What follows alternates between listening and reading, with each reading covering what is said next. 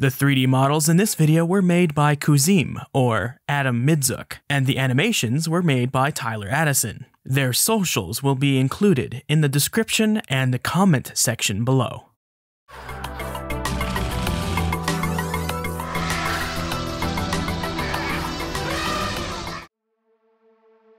The Cambrian explosion was the singular major event that saw the origin of most of the major groups of life on Earth.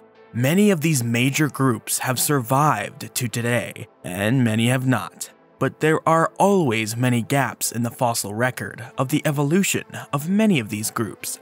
I'm not talking about arthropods or vertebrates, I'm talking more general and major than that. All living things share a common ancestor after all. We belong to the superphylum Deuterostomia. It is defined as all organisms that develop their anus before their mouth during embryonic development. Under this definition, that includes chordates, hemichordates, echinoderms, and a few mysterious groups of now extinct animals. That's a lot of critters. Insights have been made into the early members of these groups and their evolution, but not the common ancestor type organisms that began to diverge into these other groups. One possible member of this exclusive common ancestor club was described in 2017 as Saccorhytus coronarius, and it's nothing short of horrifying. No, this isn't a disembodied head. Any similarity is our brain trying to find patterns that aren't there. Microfossils are some of the most important things to be recorded in the fossil record. This is especially true of organisms dating to the Cambrian period and before. Life started out on the molecular level, and then the microscopic, before getting bigger and bigger. The Zhangjiajiao section of a layer of rock named the Quanchuanpu Formation located in Shanxi, China, is home to a bunch of these microscopic fossils, which date back to 535 million years ago. Among the shells or tests of miniature animals were found 45 phosphatized specimens of a really bizarre form of bean-shaped animal. You can't really prepare these kinds of fossils in the same way you would a dinosaur bone. You have to bring an entire chunk of rock back to the lab, crush it up, locate the little black specks, and then find them under a microscope. Once you've located the little things, you have to carefully peel back some of the rock so you can photograph and scan the microfossils. In the case of the 45 specimens that would be named Saccorhytus, the fossils themselves are up to 1.3 millimeters in length. They were semi-ellipsoidal in shape, and although some of the fossils were crushed, many were not and allowed a near three-dimensional image of the entire body. Those uncrushed fossils showed the animals were bilaterally symmetric, with their bodies divided into two identical halves. Its bag-like shape is what gave it its name. Sacus means bag, Rhytus means wrinkle, and then the species name coronarius means crowned. The bean-shaped body is perforated by one big hole on the belly side. The hole is ringed by 4 or so nodulate ridges with a bunch of folds. The folding indicates that anus of a mouth hole could distend from the body. That means the mouth hole basically opened up to eat small things as well as potentially large things. The innermost mouth ring's folds bear a series of oral protrusions, each consisting of an outer sheath and an inner peg-like structure. These protrusions may be some form of sensilla or sensitive areas that helped the animal feel around. Above the mouth hole are 8 sphincter-like cones called body cones. Those ridges around them are called radial folds and may suggest the body cones were able to shrink and grow. 2 sets of small circular openings can be observed on the body.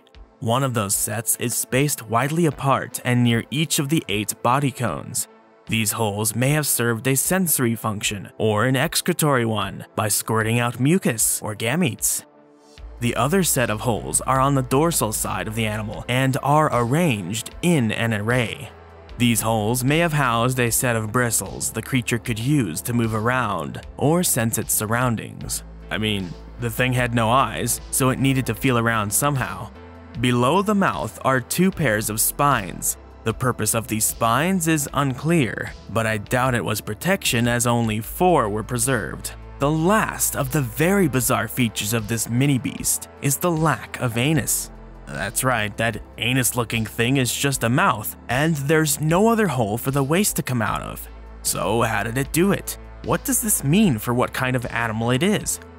The research team who described these microfossils, Zhan Han, Simon Conway Morris, Qiang Ouyu, Degan Xu, and Wai Huang, hypothesized that the mouth may have been both the in and the out of the animal.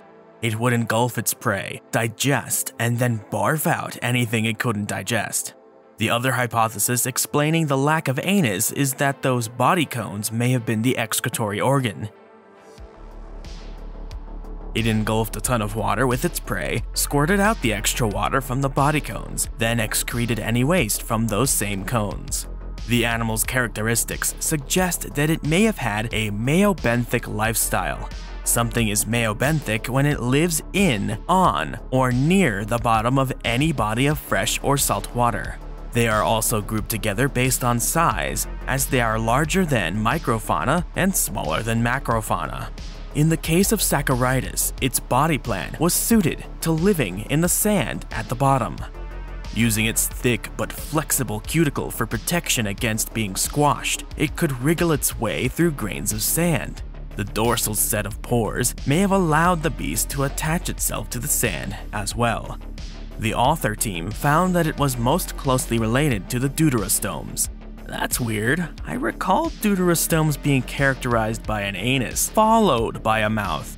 I didn't think they only had mouths.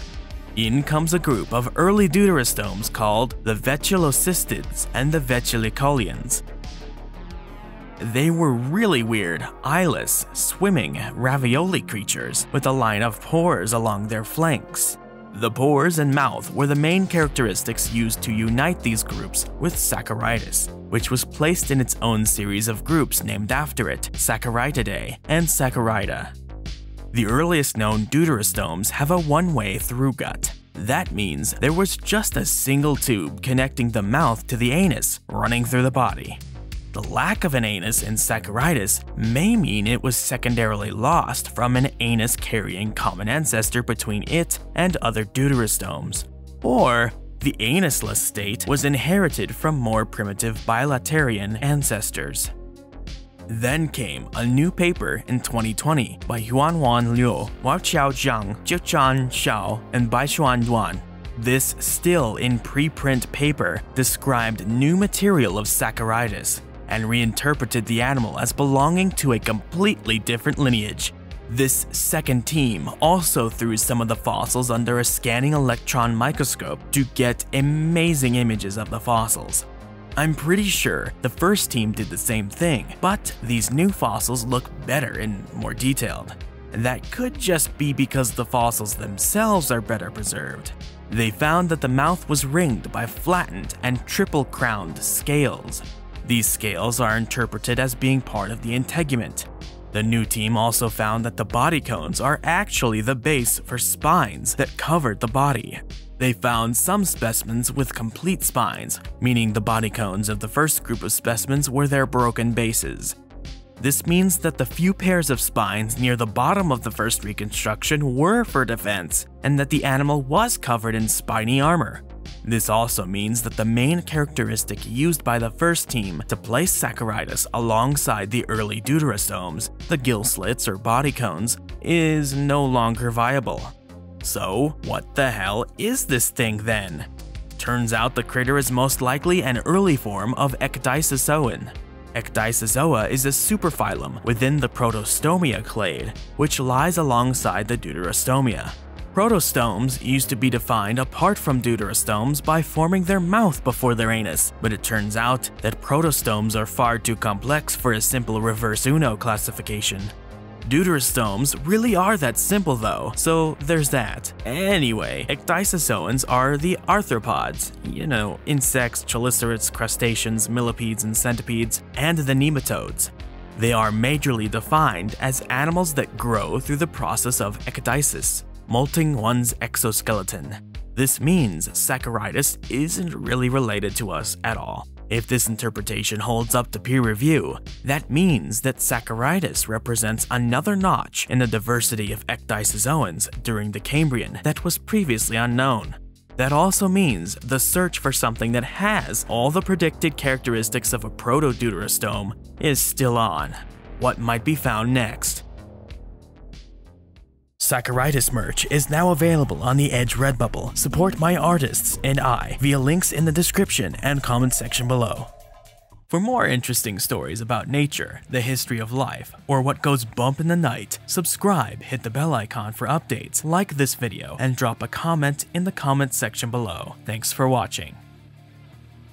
Special thanks goes to my elephant tier patrons Thea Svensson, Staniforth Hopkins, Dinosaur, Chris Frampton, Biotaverse, Arda Bayer, and Christoph Hubbinger, as well as my Tyrannosaur patrons Iron Bladesman, Henry Brennan, Danny Van Heck, and Dana Manchester.